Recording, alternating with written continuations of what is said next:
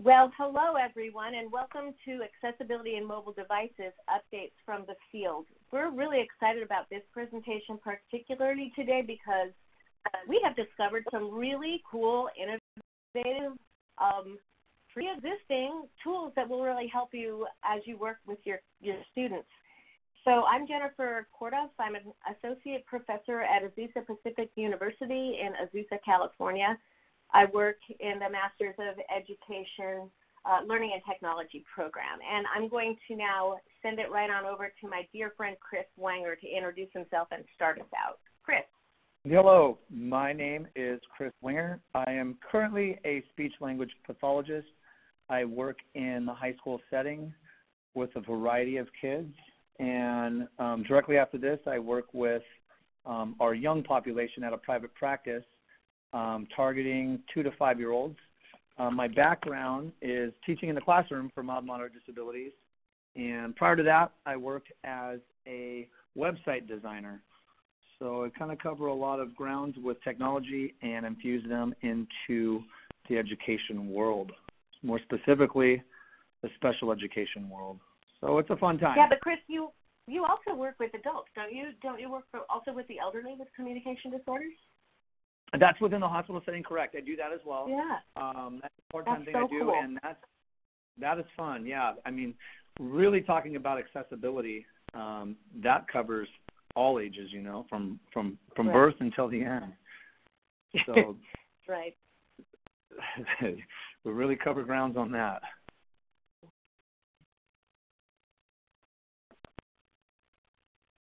All right, so you're up with the updates on iOS 12, Chris. Okay, so there are a few updates that have occurred within the iOS 12 update. Some of them have kind of overlap with iOS 11, and we're going to talk about 2 of those things. The Siri shortcuts is very much updated in iOS 12, and then we'll talk about the screen capture capability. And since I'm not able to mirror my device onto this due to the sound confliction, I have a couple videos that will help give you guys more of a visual on how to access these. But one major update in the iOS 12 is the Siri shortcuts. And that is a very big update because it now is competitive with Google Home and Amazon Alexa. As you know, in the past, there's been some difficulties with being able to use Siri and it knowing exactly what commands you're looking for. It would generally pull up a website when you use Siri. And so now you can customize your shortcuts to cater to any app that's on your phone or your device and make it very more specific. And so we'll discuss that a little bit in detail on how you can align that with your third-party applications. So within that, what you would want to do to access this is you would want to go into your settings, and within your settings, you would just scroll down to where it says Siri and Search. And within Siri and Search, you can create a variety of customized capabilities and things that you would use for specific tasks. So, for example, if you use the app TripIt for your traveling and your flights, you can ask Siri for details about your next trip, and then what Siri will do is it will use the TripIt app to read your upcoming itinerary. So it'll let you know the flight times, if there's any delays. You can ask Siri to remind you where you're supposed to be. It's also very helpful in regards to the location services on your phone. So if Siri or your phone notices that you're not in the right location at the right time, it'll prompt you with a reminder that you need to be to the airport within an hour or two based on your itinerary. The other really cool thing is there's some other examples are if you use an app such as Tile, there's updates for the iOS 12 that rather than opening up the Tile app on your iPhone to find your keys, you can just ask Siri, where are my keys? And they'll locate them for you without even having to go into your phone. The cool thing that it also is updated is that you don't have to have your phone plugged in like you used to have to in order to access Siri. You can just program it by saying your command, and it'll open it up. I would say it right now, but I fear that it would interrupt what I'm doing here and open up Siri. But those same shortcuts are available throughout your phone for other actions, such as sending text messages or starting a playlist at the gym, and just a variety of others. So that's a really cool update for iOS 12 on the Siri shortcuts. Very helpful. The second update that it came out with iOS 11, and I think it was such a huge update to the phone because we were looking for capabilities to screen capture. Well, now you can, and it's more fluid and more responsive with iOS 12. And so you would access that. I have a couple videos here. So I'm going to share my screen, and I'm going to show you 2 videos on how to access that so you can get a kind of a live demonstration on how those work. So let me share my screen here. And then we're going to open this up. Jennifer, can you see it on your end? Yes, I can see it on my end. And Daniela, we're working on it.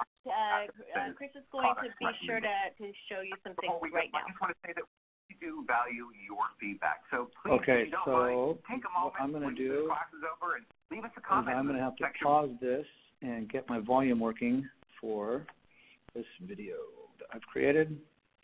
So we are going to hit play on this and make sure the volume's up. In order to access the screen recorder on your phone, you're going to want to go to your home page here, and you're going to want to click on the settings, which is the icon that looks like a gear. As that opens, you're going to want to scroll down to where it says Control Center. Within Control Center, you're going to want to customize your controls. When you download iOS 11 or the new updated iOS 12, it does not come with the screen recording feature, and so you're going to want to add that. We'll come back on the second video and show you how to do that. But this is the section where you're going to want to be able to customize all of those controls, and it's very useful for demonstration purposes, for tutorials for parents and staff members, for using it to upload onto your YouTube site, or using it as a pre-lesson for your students or in lessons with whatever your screen is displaying. I find it very useful. In order to turn it off, there's the red bar on the top. All you're going to do is select that red button on the top.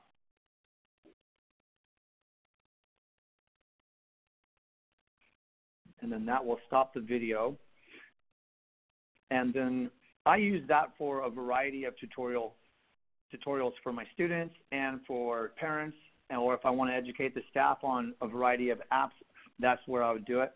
The second video I have here will also show us how to add and how to delete that. But on your iOS device, you just swipe up and that'll access the Control Center.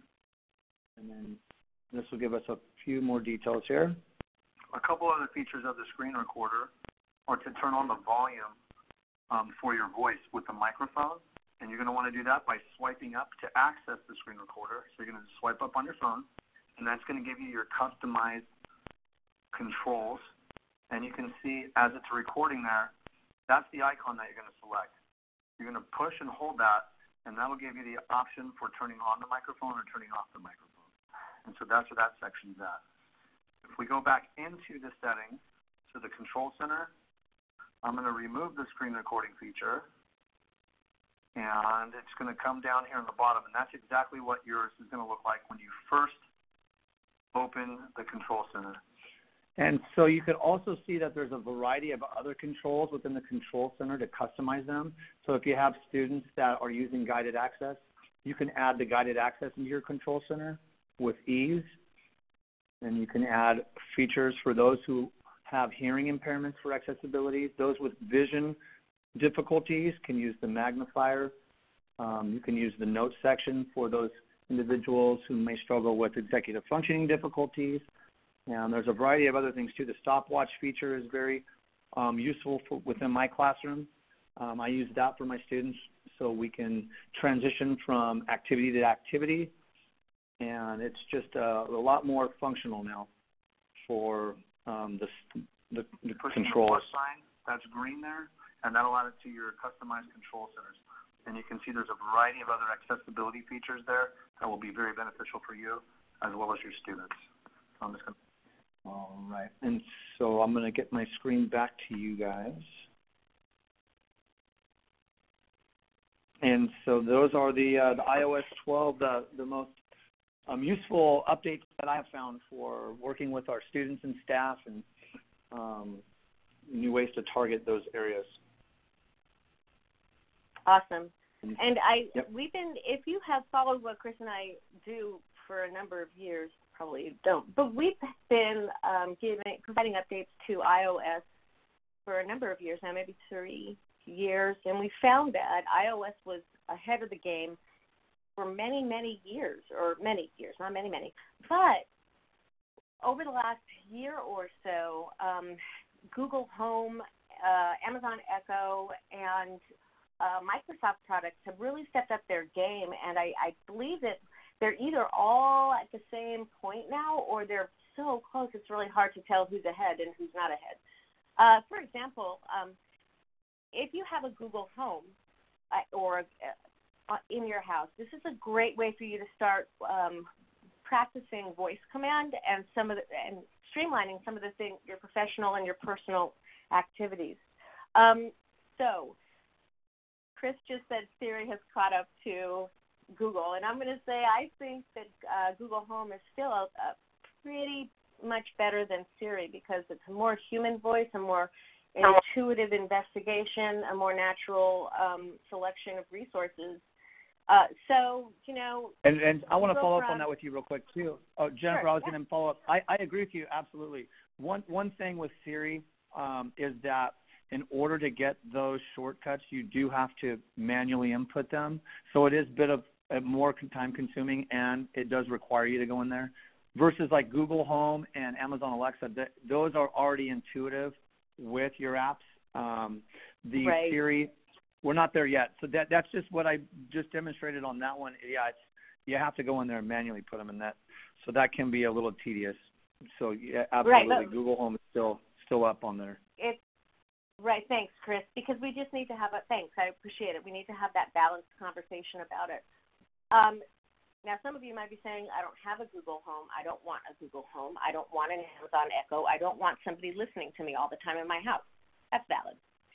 However, there is a Google Home app and a Google Assistant app that are free for both iOS and Android-based devices. So you can have your own personal assistant in your mobile device without even having to buy Google Home. And the price on those has gone down. I think it's now like $35. They're just not expensive at all anymore. And if you buy Philips Hue lights, they oftentimes come with a free Google Home, which is kind of cool. But for personal use, I can just say, hey, okay, Google, look up strategies for universal design for learning for a high schooler. And Google will get on that and provide me with some resources, some websites, but also some valid answers that can help me streamline my research. Now, if I have a vision impairment, that's awesome for me because I can talk to my phone or my Google Home and get the answers without having to go through several different processes. I've used it for teaching ideas. I've also used it for my personal calendar where I say, okay, Google, add enablement webinar with Chris Wenger on Wednesday on accessibility at noon Pacific Standard Time. And she'll be, okay, got it, and add it in there for it. But my favorite of all time, and this is not for educational purposes, but a school bell, is a shopping list because we have a shared shopping list. So when my husband says to me, please add potatoes to the shopping list, I say, tell Mr. Google's assistant to add potatoes to the shopping list. And because we've shared the list, it streamlines a lot of those personal tasks and skill sets at home. Now, if you think about the students in your care, these kinds of apps can really help them be more productive, be more organized using their voice because you can set up a student's schedule through Google Home. You can set up reminders through Google Home. You can set up planning activities. And if you, like, where is that in the app? So if you have Google Home app, if you go into the Google Home app and then you click the lines at the top left, and then under My Activities, you'll see more settings. There's a whole bunch of settings in there. If you go down to Preferences or Personal Information, or you scroll farther down, you'll see Routines, Shopping List, Reminders, Voice Calls, Videos, Calendar, and even Stocks. So it really does help with your students' organization and streamlining their productivity. One of the things that I would suggest is having a meeting with your parents and giving them a mini training on the Google Home app, and that way they can help their child at home be more organized. Chris, did you have anything to add before I move on to the next slide? Well, I just wanted to add, there was a couple questions that we were answering here, and so I just wanted to go over those. There was a question regarding using the alternative augmentative communication apps, such as maybe one like a Vaz or Proloquo or any of the other ones that are out there that students are using, and if Siri and Google Home are responsive to those. And yes, they are. There's settings within each of the AAC apps that you can adjust the output. And so that's going to be crucial too. If it, you would want to set the settings up to where the entire sentence is read once the student does their input, because oftentimes when I get it's all based individually on the student, but sometimes it'll read each word. And what you want to do is you want to change the settings so once the student inputs their sentence, that'll read the whole sentence, and then Google and Siri can respond in that way. So I hope that answers that question. But yes, they absolutely are able. And it looks like there's another question here. Can screen recording also record audio? Yeah. Mm-hmm. Okay, and so the answer to that. I'm sorry, what was that, Jennifer? Go ahead. Go ahead. On the screen recording, there is, on the iPad, it's the exact same way to access it. Just make sure that you have your iOS update ready to go, and you can screen record on your iPad as well in much the same manner. As you saw in that second video, once you get to your control center, you're going to want to push and hold on the screen recording button, and then that'll open up a separate window, and that's where you turn the microphone on, or you can turn it off. You are not able to screen record things such as YouTube videos on the internet, but you can screen record everything else on your iPad. It's just there's certain websites that are will not have audio that will come through, but it'll definitely do audio as if you're screencasting and use your voice, but it will not pick up on like other videos per se, like Vimeo and YouTube and things such as that, or Netflix. It will not. It'll screen record. It won't get the volume. So I hope that answers those questions. But okay, so if a person has a speech impediment of some sort, Karen asks, will there need to be voice training for them to be understood?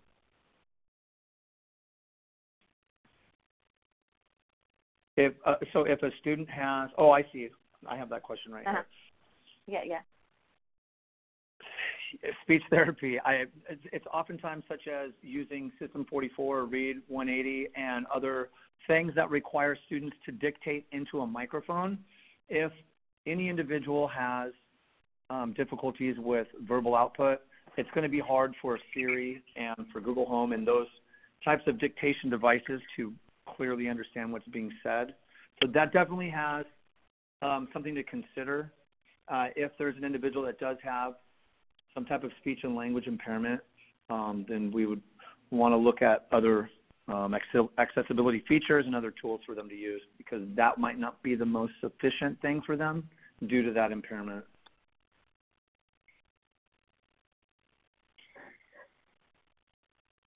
So Susan asks, I have Google Home and Google Assistant. They're available on iOS. Do you have input on using them as opposed to an Android? I only use Google Home and Google Assistant on an iOS. I don't have an Android device, and they work just fine for me.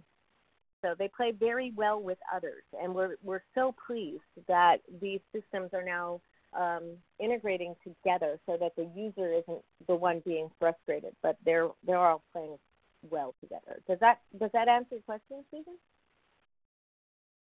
Well, she's over. So the next thing I can follow up a little bit on, because I have the other device too. I have an Amazon Echo Dot. I use that with my students. That connects to the Amazon store, and I know those work much in the same way, but I use those for a variety of things with my students as well. A couple things such as mindfulness and meditation. So when their anxiety or their frustration gets really big, we can use different techniques to bring them back to being calm within the classroom. We can use it for those students who are on the spectrum, who might have difficulties with initiating tasks, or who might have difficulties coming up with questions. They can ask Alexa, a variety of questions, and we can build on those pragmatic skills. So there's a lot of, sorry about that, that's my school bell going on. But there's a lot of different features between all of those devices that can be very helpful for our students. So if you don't mind, Chris, I'm going to stay with this topic and skip over Microsoft Learning Tools and come back to it because we just went over the homework help reminders, the managing stress and anxiety. And so what I'd like to share right now is another feature in the Google Home app called Voice Access. And I don't know how many of you have seen this, but I have a little video, real short, to show you. So I'm going to share my screen here. You'll see the 5,000 things open on my screen. And back to it.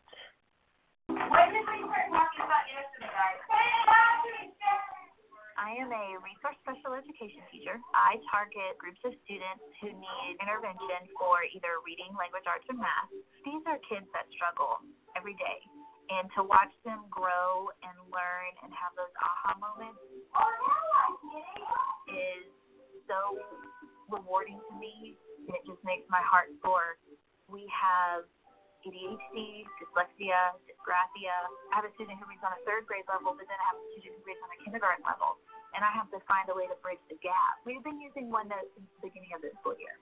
Even in this short amount of time that we've had it, it's been completely transformational. When we first started using OneNote, I thought, okay, this is going to take us a while to get going, and we're going to have to learn how to use it in 3 days. It took them 3 days to master OneNote. I have a dyslexic student. He's also dysgraphic. He's still reads on a kindergarten level. He's 2 years old. He's still seeing sight words. And, he would tell me all the time that he was stupid. When we started this school year, he read 4 words per minute. For the longest time, I struggled with how to help him. And when we got the learning tools with the immersive reader, he went to 22 words per minute. I never thought in one calendar school year that we would even get into double digits. And he's at 22 words per minute, and he stayed there.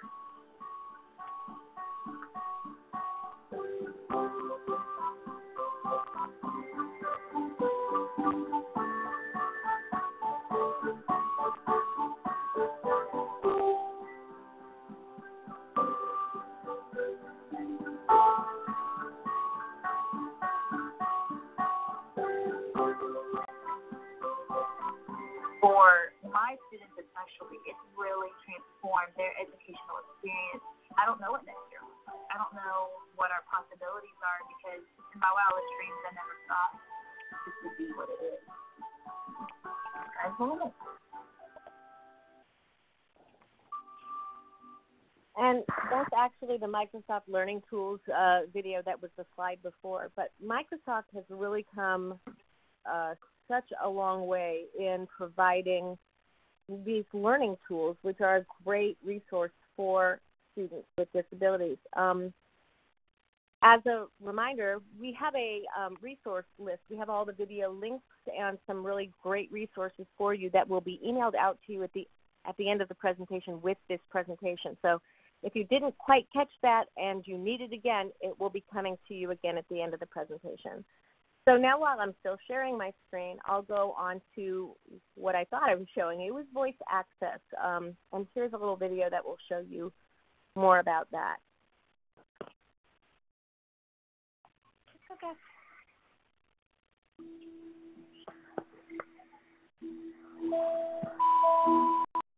My name's Stephanie, and I just finished my master's in advertising.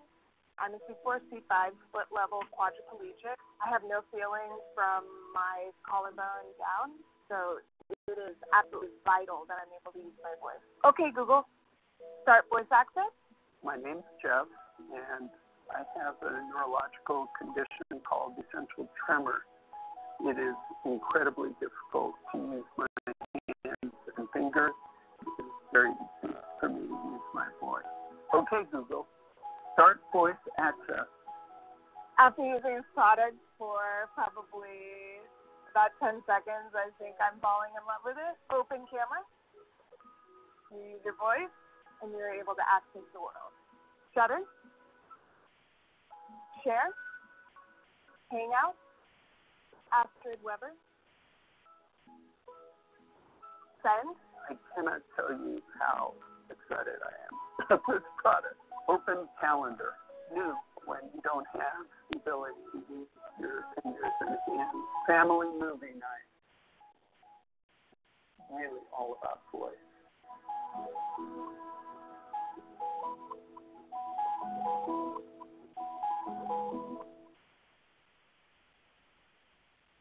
These are really great options for us. Okay, Google, save your things from, and not that. I need to get back to the presentation. Hold on.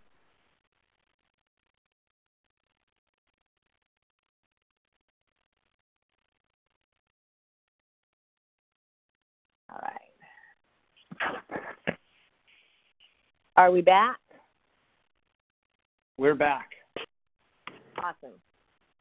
All right, so you see that voice access and learning tools by Microsoft have really streamlined the capability of people with severe physical, visual, motor impairments to be able to navigate in the world. And remind you, voice access is device agnostic, so it runs very well on an iOS and an Android-based system. So the bottom line here is that iOS, Google, Android, Microsoft, they're all offering accessibility tools that improve daily living and education. So now we have about 30 minutes left. We'd like to share our top 4 tools from the field. So we deliberated quite a bit, and here's what we love, why we love them, and how we use them. So Chris, the first one is Book Creator, and I know you're going to take that away. Book Creator is originally, sorry about that. There we go. So here's our first tool, Book Creator, and it started off as an iPad app, and students were able to get on there and create a variety of ways to reinforce their learning, create books, to use their ability to be creative. And now they have Book Creator as part of a website through Google Chrome browser. So whatever device you're on, you can use Book Creator as long as you're using the Google Chrome browser. It will not work within Mozilla's Firefox or Safari or Internet Explorer. So just make sure that you are using the Google Chrome browser. And what I'm going to do is share my screen with you guys so you can see what Book Creator has to offer. So we're on my screen. You're going to go to bookcreator.com within the Google Chrome browser, and then I'm signed in here.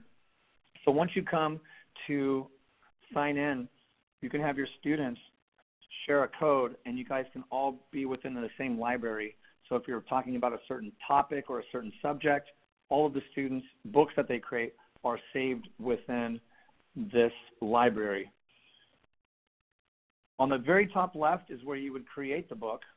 And again, this is a free resource. And the students would come here and they'd have a variety of books that they can create. They can create portrait, square, landscape, or you can get into creating comics. For the students that I work with that are working on perspective-taking skills and that are working on conversation exchanges and comic book conversations, those kids who struggle with pragmatics, I create a comic. So within that, you would click on the one of their preference or the one that you would like them to do, and it comes up to a blank page. On the blank page, you have a variety of things that are up on the very top right. On your plus sign, that's where you would add or change the cover. And so since we're talking about creating a comic, students can create a variety of panels that would cater to what their interests are and how many different frames they would like. So we would, let's say we wanted to do a panel with 3 squares. We would click on that button again, and we can add media, we can add thought bubbles, we can add speech bubbles, we can add a variety of text, we can add stickers, and then there's a variety of shapes that you can add and media. So the media is where you can import their own pictures. You can pull things from off the internet. You can use your camera on your computer if they have one. They have the pen feature, so they can write and mark up on their screen. They can record their voice. I think the voice recording when they're creating a book is a very valuable tool, because that way if you have students who are working on expressive language or are working on story retell or social narratives, they can use that feature as well, and it's very highly motivating and engaging for the students. So that is a really cool feature. And then the shapes is where they can add in their arrows, and they can change the colors of all of these things. And it's a really, really simple tool to use. So what I'm going to do is I'm going to go back into my book, so that's up here on the far left, and show you a couple examples. So this is the one that we just created. We didn't really create a book, but I'll show you a couple that I have created to target different areas. Down on the bottom left, we have our options to either import the book, or we can move it to a library that the students are already a part of, so they can collaborate together. Or you can combine books that students have created, or you can just delete the book. In this case, I'm just going to delete the book because we don't need it, because we didn't add anything to it. Make sure that you see all of the art. Flying color. Flying color is a great way to be creative and old. Okay, so let me get back into here. And so here's a couple examples. So here's a book that we created using the zones of regulation, so where we're targeting self-regulation strategies with our students on how to be calm. So the blue zone, we put a bunch of emojis on how to refrain or how to stay calm in situations. The green zone for the happy thoughts or being content or wanting to work with others, we added a variety of emojis for that. And we added emojis for the yellow zone, which is going to be your frustration or you're getting a little on edge or maybe excited. And then the red zone is going to be the zone where the students are very frustrated or there's something that went terribly wrong. So it was a really easy way to talk about and create the tools within the book to target their needs, and it aligned perfect with their IEP goals. Created page 2 for talking about 5-point scale on how to address that. So you can use the pen feature to add different things. As I mentioned to you, you click on the top, we've got our media, we can use the pen, or you can add text, and that's exactly what we did. You can record your voice over it as you get different pages, add shapes, and you can see that there's a little sketch that the students use with some thought bubbles, some things that they're talking about with different images that we've imported to really hit a concept. So that's one example of how it can be used. Some other examples are, They can so for history class, the ABCs of World War II, you can have the students, rather than give a classroom presentation using PowerPoint, they can create an online book. Again, they can use their voice to dictate and record. And so they had to go through each letter of the alphabet, add in a letter of the alphabet that went along with World War II, and they had to find a piece of information that tied into that letter. And so it's really simple for the kids to use. Again, it's highly engaging. And you can do it for sequencing, how to make a peanut butter and jelly sandwich. We had them sequence it. You can see that we broke it down based on a big category. How do we itemize different things and label them? So now we're working with that whole semantic relationship on how words are connected together, what goes into different categories. And then we're also creating this book in a fun way. And then we can have them describe the steps as they're doing it. So there's really, the options are endless on how to create an online book. It's really easy to use. And then within the book, so let's go back to the how to make a pickle. Here we go, 5-point scale on relationships, because that's always needed for the high school kids I work with. Up here, if you click on the information, you can change the borders, the pattern, the textures of the book, and really, really make it shine. And then you can have the option of playing the book and have it read to the students if they've used their voice to dictate it.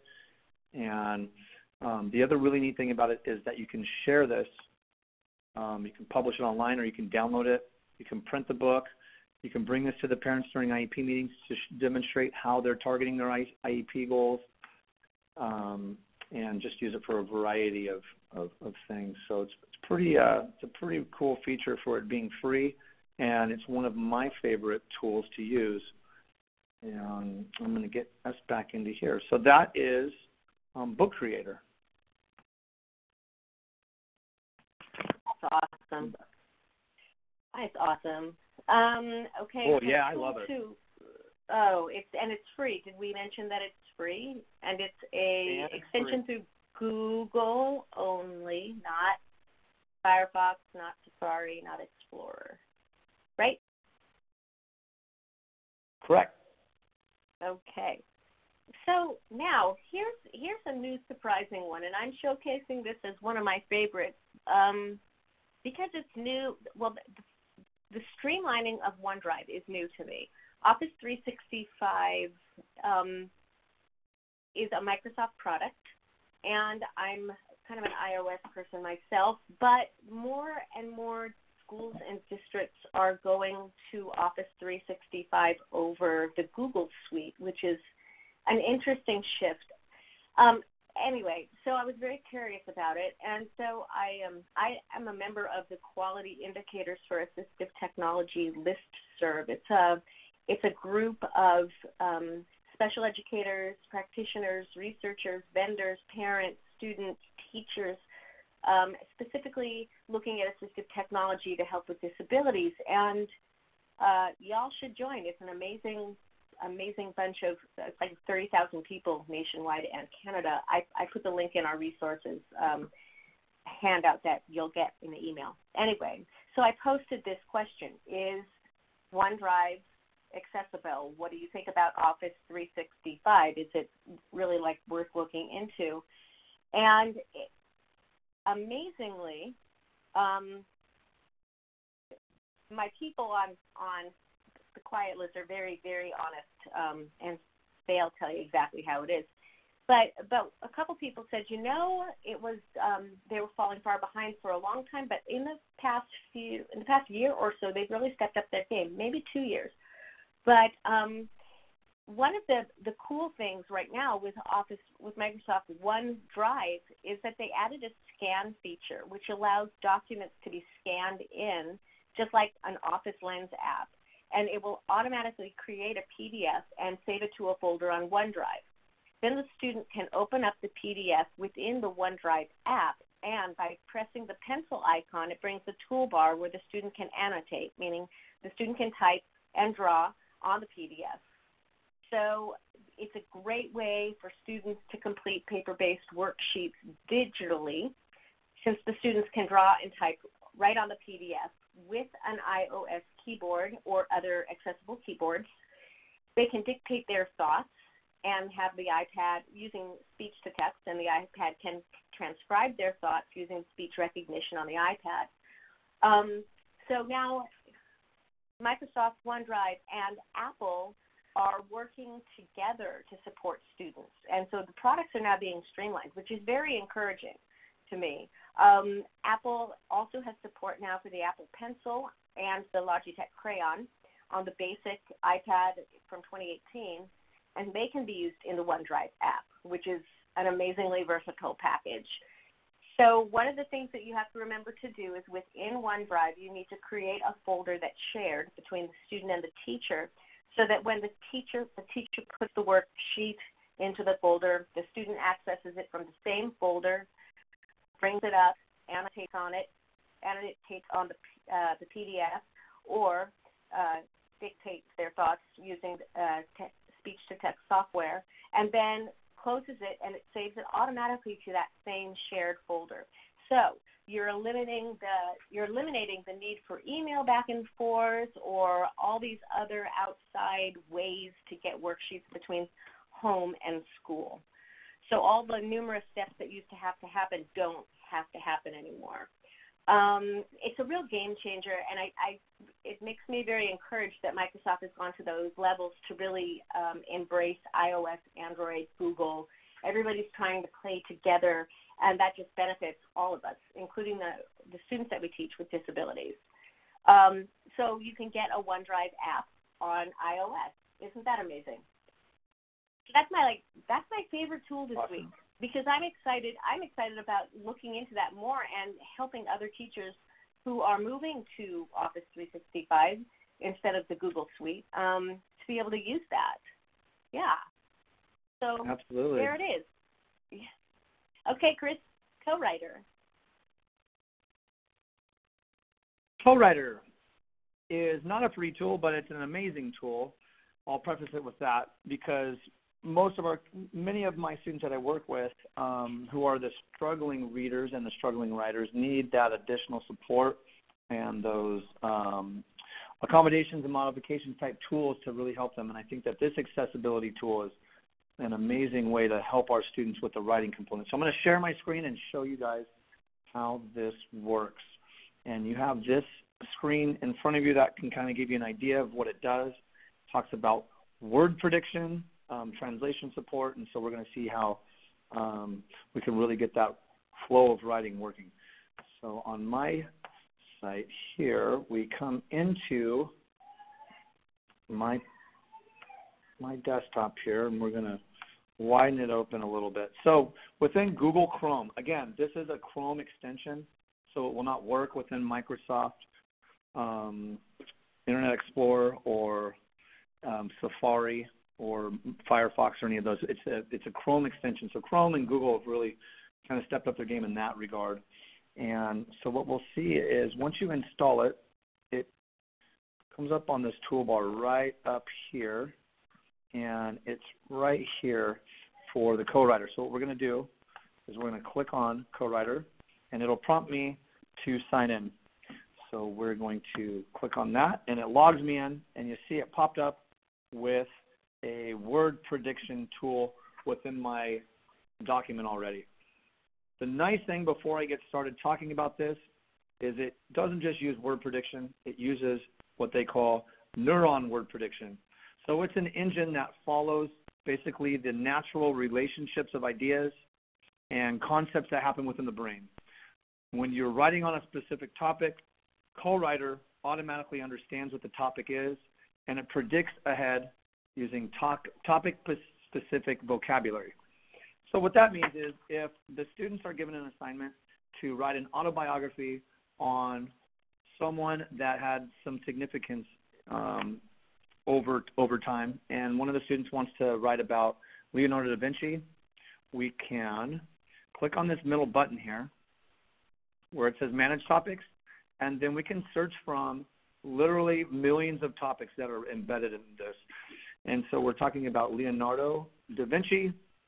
We're going to Leonardo da Vinci. We're going to select him, and that topic is now selected. And so everything that I type is going to be topic-specific related to Leonardo da Vinci. So when I type the letter L, it's going to already know that I'm talking about Leonardo da Vinci. So we can type that. I just hit L, Leonardo, and it's going to predict what might be the next sentence. Turn down my volume here. Leonardo da Vinci was a, and I could put famous, so I put F-A-M. So usually it'll be able to predict within 2 or 3 letters. When you do a Google search, it's not topic specific, so it has no clue what you're looking to research online. This is huge for our students because some of them get stuck on their thoughts, and this will help those kids unstick those ideas and really increase the fluidity of their writing and their written expression. So we click on that. And so that's kind of how that works. I'm going to show you a couple different features that you can use within this. Another feature that is used within this is speech recognition.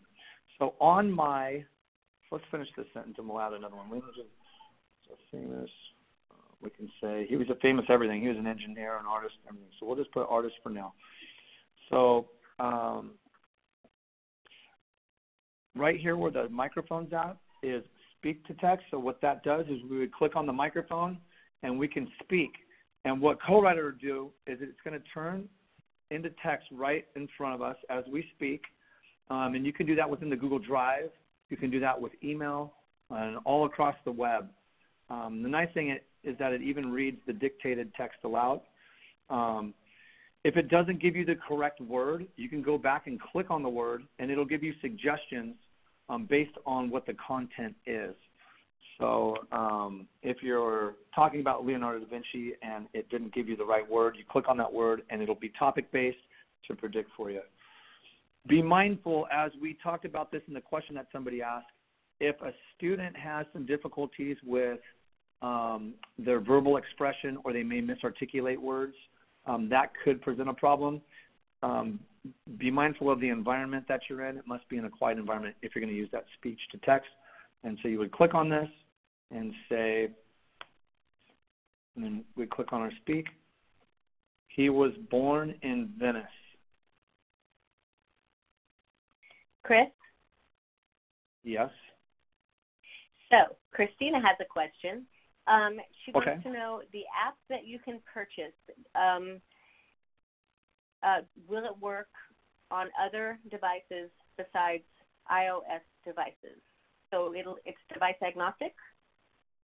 You can use it across any device. So you can use it on a Chromebook. You can use it on a PC. The main thing to note is that it has to be within Google Chrome. Another thing, if you're going to use it on, like, let's say an iPad or a tablet, there's an app that you can purchase, and I believe it used to be about $30 or $40, and it does the exact same thing, and it's an awesome app to use. So if you do have students that are within the class on an iPad, I highly recommend that too. But yeah, so this would work across any device as long as you have Google Chrome. Okay, so Julia asks how and where to find the app. Isn't that Don Johnson product? Yep, so let me show you. So we are going to go up right to the top left, up there where it says the apps, and so that's our apps store. If you do not have the app store on your bookmarks, you can Google it and just type in Google App Store. And let's show you. So when I click on apps, I go into the web store, which is going to be right here. Oh, page marker doesn't work within here. Okay, so you're going to go to your web store, and then within your web store, you're going to want to type in Co-Writer, and it'll pop up, Co-Writer. And we'll just hit enter, and there it is, and you just add to Chrome. And once you hit add to Chrome, it'll put it right up in your extension bar up on the top right. So Daniela, you hold on 1 second. Daniela, you asked if you need a USB headset for dictating. You can use a USB headset. You could also just use your iPhone or your phone headset with your earbuds. That works very well for dictating as well. Don't get all fancy. Just find something that will work for your students.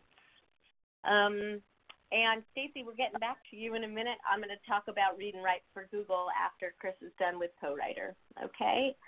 Susan asked, she works with visually impaired and blind students, and she's wondering if you know how accessible these top 4 tools are with screen readers like Chromebox, VoiceOver, or JAWS. Her team has approached some of the developers and with the not much response. So before I ask Chris to address that, because he knows a lot about this, Susan, I want to invite you again to join the Quiet listserv, Quality Indicators for Assistive Technology. It's led by Dr. Joy Zabala. This is a perfect question for the quiet people. They will get you an answer. You will get multiple answers from multiple people across the nation, and they will give you feedback and examples and references and links and just so much support. So, I mean, Chris is going to address it now. That's awesome. And you can always email he or I when you have questions, but also the Quality Indicators for Assistive Technology team, they have it going on. So that's another way. Chris, how would you address that question? Okay, so the question, if I gather that correctly, is the individual works with students who are visually impaired and hearing impaired? So no, blind. With Co-Writer, what's that? Visually impaired blind. Visually impaired and blind. Okay, so on Co-Writer, if you go into the options, you have a variety of things on the, if you can see over here on the right, I'll grab my little tool. It doesn't look like page marker is going to work right there either. But if you can see right here, you can have it speak the letters as the letters are typed in, or speak words or sentences, so it reads it out. So it becomes a screen reader. And you can also use your voice, as I just demonstrated, for the speech-to-text component. So it's not only hitting the verbal output, and it's reading the screen back to you. Jennifer is going to cover the read and write, and that's going to be a really cool tool for the text-to-speech, to where it'll read websites and a variety of other things. But you can do whatever's inputted within Co-Writer on the options as well. So I hope that answered the question. I'm going to transition back to Jennifer, so that way we can cover the read and write, and then we will conclude this session. So Jennifer, I'm going to pass it on over to you. Perfect. So read and write has been traditionally free for teachers, but you have to purchase the subscription for your students. But if you get a school-wide subscription, it's not that expensive.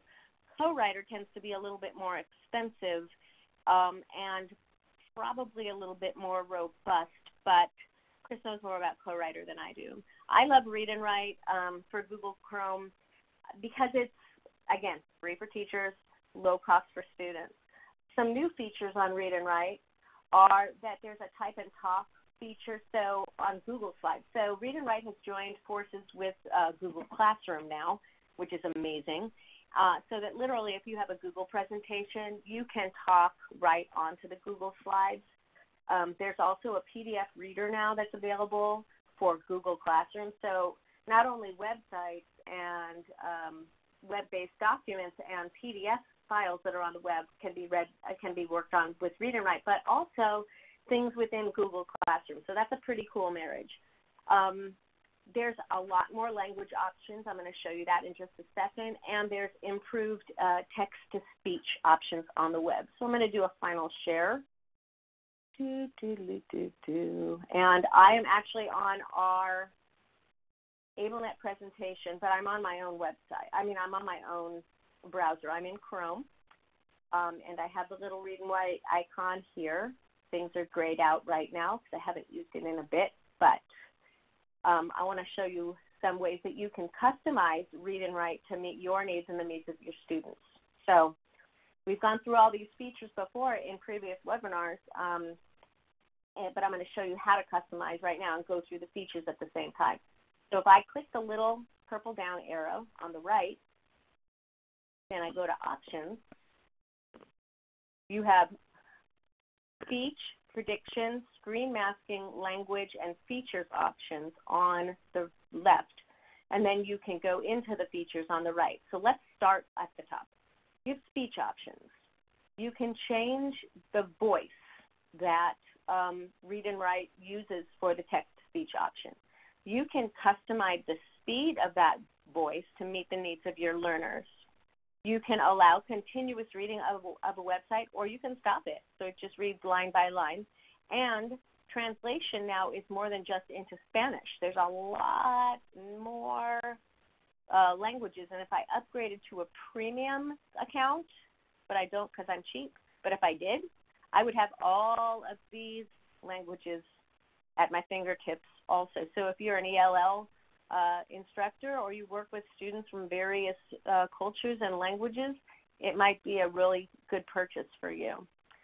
Then in word prediction, you can customize between 3 and 10 words that you allow to your students to have exposure to. So if you've got a little one and 10 words would be overwhelming, you might just choose to customize it to only 3 words. The cursor can follow while typing, or you can change that. And you can also change the the text size of the Read and Write to meet the needs of your learner. So if they can read a teeny tiny text, and that way you can have more on the screen, you can do that. But if you have someone with a visual impairment and you need that big text, you can do that as well. Screen masking is another really cool feature that just masks the screen. So if your student has a visual disability and can't read black text on white, you can change the background color, and you can change the reading light color. You have a lot of options in here now. You can change the opacity of the background, the reading light opacity, the reading light height, and turn off the reading light if it's too overwhelming for your kiddos.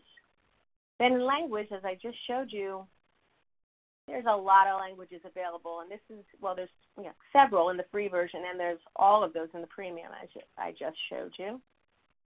And then features. This is, now I lost it, so I'm going to go back to the purple arrow, go back to options, click features. So these are all the features that are available to you on Read and Write. And we've gone over these in previous webinars that are housed now in AbleNet, so you can go back and listen to the recorded webinars and get a deeper description of those. But what's really cool here is now you can reorder the features. Right now they're going from, this is from left to right on the toolbar at the top. So prediction you see way over here on the left, and it goes across to through hover speech, dictionary, picture dictionary, all the way down to practice reading aloud, which is on the far right. You can turn off any of the features that you don't want your students to have access to make the toolbar less overwhelming, which is great, or just by turning them off. I don't want predictions. Boom, turned it off. And now it's back. I don't want I'm dealing with kindergartners. I don't want a word dictionary. I don't even want them to be confused by that. I just want the picture dictionary. So you can turn on or off any feature, the highlight colors, simplify a page, adding a voice note.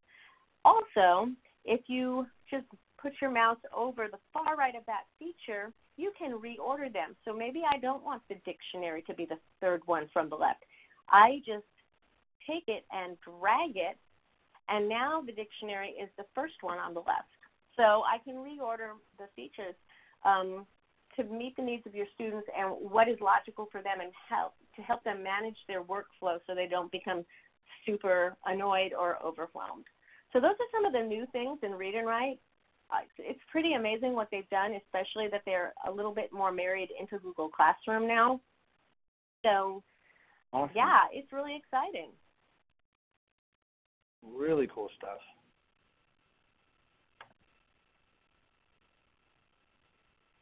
Okay, so we have a little quiz for you right now. We put it up on the slide. We have a poll of all the tools I learned about. The most interesting are iOS 12, Android, Google stuff, or all of it. And that helps us guide us for future presentations for you guys, so we can really share the knowledge that continues to be updated by these tools. Yeah, we really take your feedback seriously. We read through it together, and we meet, and we're like, okay, this worked really well, and they want more of this next time. And so we'll just develop the next presentation to really meet your needs. That's what it is all about for us. I think we've got 45 responses. Anyone else want to respond to the first question before we move on? There's 82 of you online. There we go. Now we have 47. All right, let's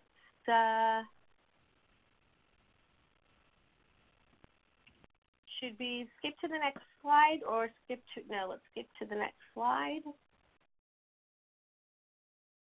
I would like to know more about implementation strategies, where to find updated information, or everything. I love all y'all that say everything because I'm an everything girl. I want to know everything about everything about everything. That's right. Yeah.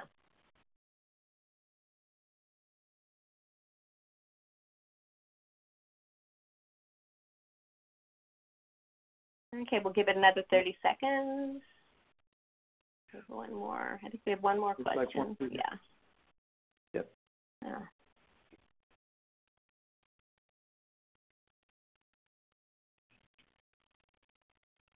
And then our contact info will be on that side if you hang tight. Right. Well, I know we're 2 minutes over. We'll be able over. to answer any other questions. Here we go. The last question. I'm interested in Chris and Jen developing a presentation on more Google extensions, bring my own device implementation, another speech dude presentation, or something else. How many speech dudes do we have now, Chris? 3 or 4? I think we have about 3. 4? Is it 4? Yeah, it might be 4. I don't know. It could be. It's either 3 or 4. One of those.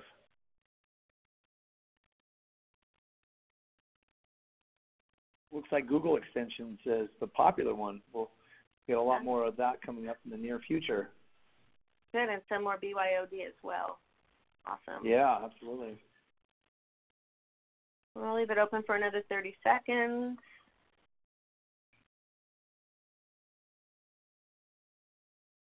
I think Google won. Google's got that one. Mhm. All right. So